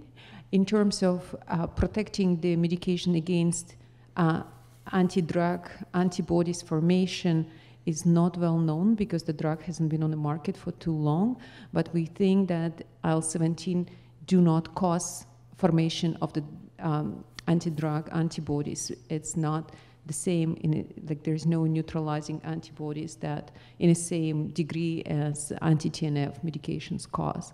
So the short answer that methotrexate is probably not as important, or as far as we know right now, is not needed for effectiveness or for prevention of the drug failure with IL-17 medications. Stem cell therapy, we addressed this in Toronto maybe 3 weeks ago, so I think we can point to people, but the message was really not really effective here in spondyloarthritis. Then we have Alex. I would assume that any use of naturopathic treatments, supplements, interfere with medications given by rheumatologists. I mean, you probably communicate what you're doing to everyone, or? There's a wide variety of natural products that are out there. Some are helpful, some are safe, some interact, some are harmful. And there's more and more coming out all the time. I think the big thing is if you're not getting adequate benefit from the therapies that you've got, I think you need to go back or come back and see us to try other things. If there's something like turmeric that's pretty much been shown it doesn't have a lot of side effects to it, that's pretty much fine for everyone, but there's all kinds of other ones that can interfere. So talking to me if you're a patient at our clinic, or going to the pharmacist, or having someone really look into it. Because it's on the shelf doesn't mean it's safe. Interaction-wise, generally we have no idea. Most things, unless they're very common, have absolutely no studies looking at interactions. So I don't recommend them. I'm not opposed to people trying them if I'm convinced they're safe. Okay, two more. So the topic of medical cannabis came up. I mean, let's just be realistic here. It's not the miracle drug. It is effective for some people. Currently, it's being used a lot to treat symptoms, and you can go deeper on that and start to look at how it affects your immune system. So more information coming out from us on that for sure. But maybe, Josh, could you go a little bit deeper on that? Yeah, so for more, what I know about the cannabis is there's anti-inflammatory properties to it. The CBD of the cannabis plant has anti-inflammatory properties. And in terms of the THC does have pain-fighting properties as well. I've been using it probably since I was 21 or 22, right around the same time as my diagnosis, every day. And I don't know, in terms of side effects, negative side effects, there's not a whole lot. There really isn't. It's part of my treatment, it really is. I don't know, no one's ever died from using it, unlike some of the other medications out there, and I kind of live by that, so I don't know what else to say about that. It's good stuff, though. I mean, it's a growing industry, and I mean, we're just not there yet. So accessibility is difficult, affordability is difficult, but I mean, bear with us as we figure it out.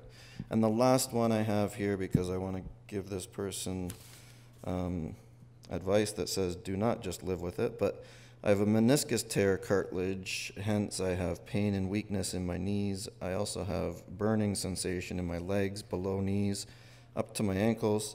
Should I go for knee surgery or live with it?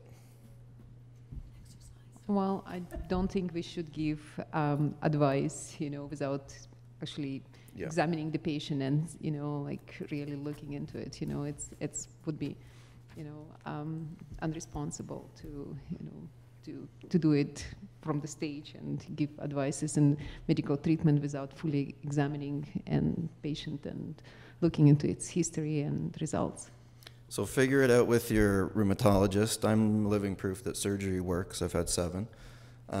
But I mean, it's a very specific to you conversation with your physicians and surgeons. And not that I'm going to suggest anything, but that's just another thing to highlight, is that even though you have this condition, you are susceptible to having, something like a meniscal tear,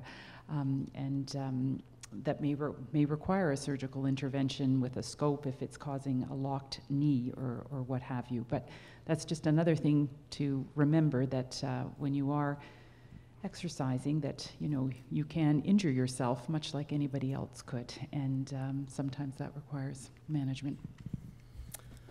And with that, we're going to close. So on our way out, feel free to hang around and network and talk to other people. Please, let's do a big round of applause for not only the volunteers, but this lovely panel.